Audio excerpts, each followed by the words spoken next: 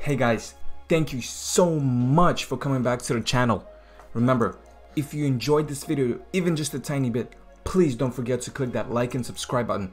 Greatly appreciate it. Okay, so today I want to talk about my goal of having $1 million invested with Fundrise, how I'm gonna achieve that goal, and if I'm currently on track. Let's get started. Alright guys, so if you're new and you haven't seen any of my previous Fundrise videos, here's a quick overlook. I do have two accounts with Fundrise, one under my name, and that account is real estate heavy. I have another account under my wife's name, which is an IPO heavy. Now, if you have no idea what I'm talking about, guys, I'm gonna leave the links to a couple of videos down below. Make sure you watch them, okay, so you understand what's going on here much better. I'm also gonna leave them in the end of the video.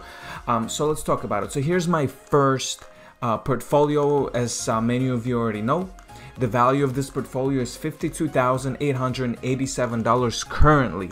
This is the portfolio that's real estate heavy, so it has a lot of eReits.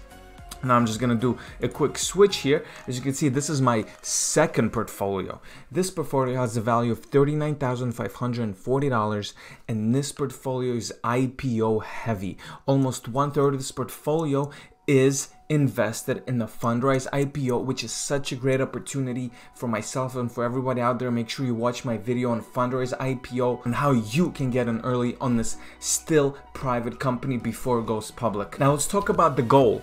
So my personal goal is to have $1 million invested total, including dividend reinvestment. So whatever profits I make from both of these portfolios, they're put back into Fundrise. So the total amount I want is $1 million.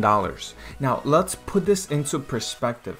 If I do have $1 million invested with Fundrise, let's assume that the average return for Fundrise is going to be 10%, even though it's more likely than not there will be a little bit higher, 11%, 12%, maybe 14%. It all depends on what's happening in the world at that time. Some years could be lower, some years could be higher, but what we're going to do is we're going to assume an average of 10%. So if I have $1 million invested with Fundrise, after that I'm gonna make at least 10% a year. That means I will make $100,000 a year from pure profits from Fundrise after I reach that goal. And that is why that is my goal, because $100,000 a year for just keeping your money, you don't need to maintain it, you don't need to do anything.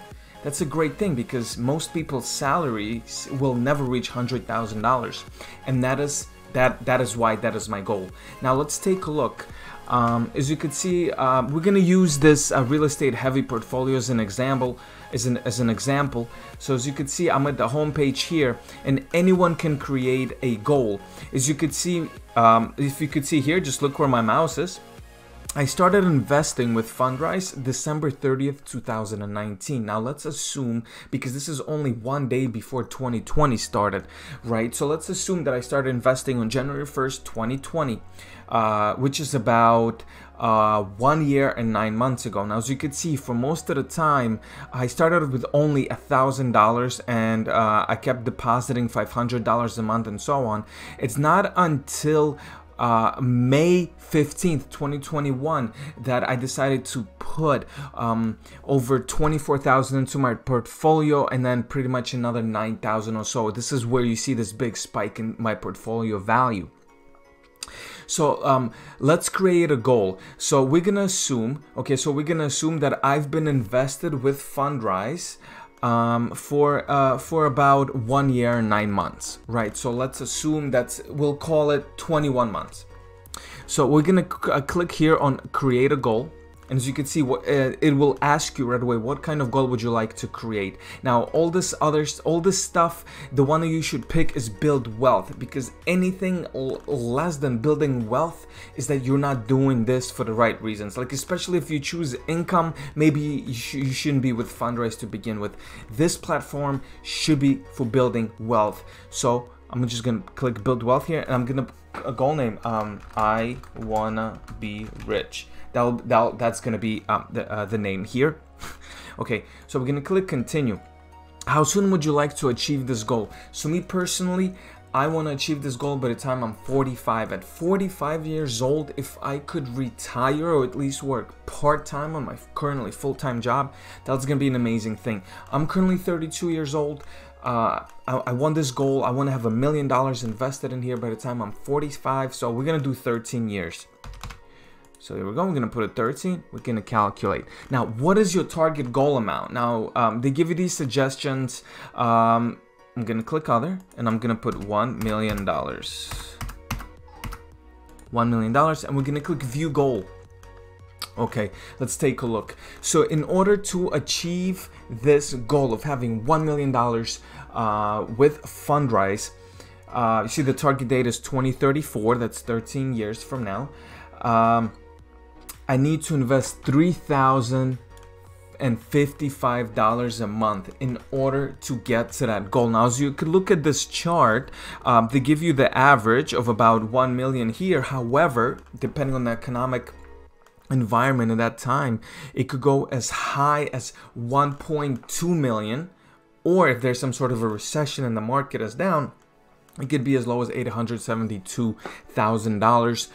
Neither of those numbers are actually bad. I would take either one of those in 13 years, right? That's an amazing thing.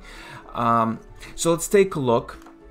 So it's $3,555 a month. Okay, guys, so what I'm going to do is I'm going to pull out the calculator and we're going to do the math of what is the average amount of money that I invest per month with Fundrise based on my current accounts amount, right? So if you combine both of my accounts, the total value is $92,420. So let's put this in, $92,420. And remember how we said that I've been investing with Fundrise for 1 year, 9 months? So we're gonna call it 21 months. We're gonna divide it by 21. And my average monthly contribution to Fundrise currently is actually $4,400. So what this means is that I'm actually going to achieve my goal about 20 to 25% faster. So we're talking about 10 years. So I'm going to have, if I continue doing what I'm doing, which I don't think I will be able to, okay, but if I do, I will be able to achieve my goal in about 10 years. So now let's edit the goal. Let's edit the goal. I want to be rich. Here we go. We got $1 million here. So instead of 13 years, let's put 10 years. 4,700. No, this will not work because I'm only investing 4,400 on average. So let's put 11 years. Good. That's actually a great, well, it's actually somewhere between 10 and 11 years. So as you could see, if I invest at the same level that I'm currently investing, I will be able to get to $1 million and somewhere in between 10 to 11 years. Now, guys, so check this out. Here's what happens. Once I reach $1 million, I'm gonna be making $100,000 a year, right? Now just think about it. So after a year, I'm gonna have 1.1 million, right? And then we're gonna take 10% of that, right? So instead of 1.1 million, it's gonna next year it's gonna be 1.2. It actually adds up faster than you think, and this is the way to build wealth, right? It's not to take your dividends that you made in a month and then go and buy yourself a Starbucks coffee or anything like that. The way to do it is to invest consistently. Unless something happens in your life where you have to withdraw the money, some crazy emergency, something going on, that's understandable.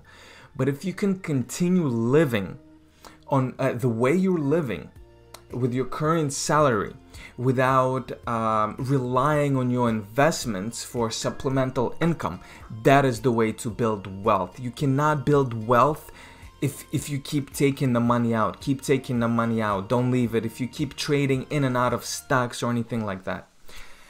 So, guys, thank you so much for watching. Please leave comments down below. What is your goal? What is your goal timeline? And are you on track with your goal? What will you do in order to be able to achieve this goal and get this financial freedom? Now, guys, remember, this is just one of my investments. I will be making videos on my Robinhood portfolio, on my actual physical real estate portfolio, and of course on my ETF portfolio and yep, you guessed it, my crypto portfolio. Thank you guys so much for watching, and I'll see you in the next video. Take care. Don't forget to like and subscribe.